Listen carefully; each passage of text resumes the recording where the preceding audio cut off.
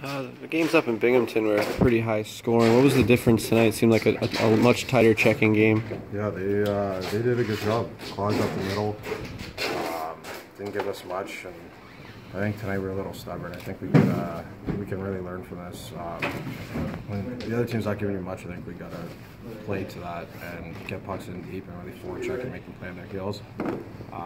So I think, even though we lost, I think it's good to get one of these out of the way early in the season so we can learn from it, and I think it'll benefit us going forward. What was the message after the second period? It was a 1-0 game. Was it sort of just throw pucks at the net? And I mean, it was a one-shot game at that point. The steps before getting those shots, it's getting establishing a forecheck, being grittier on pucks, and not turning over pucks in the neutral zone. Like I said, I think we were a little stubborn in the sense that they played well. They were clogging up the middle, and at the blue lines they were good. And I think that was a message after the second period.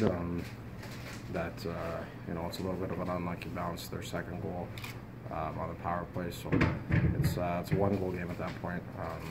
But you got to give them credit. I thought they played well. Do you think that stubbornness comes from being this team that usually doesn't have trouble scoring, where they think maybe, hey, we're going to get them at some point, they just haven't come yet?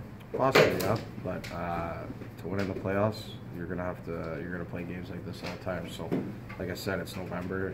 It's good to get a learning experience, and hopefully we can watch video and really learn from this and take the positive out of it. That I think we needed a game like this. That we're not going to score 5 goals every game.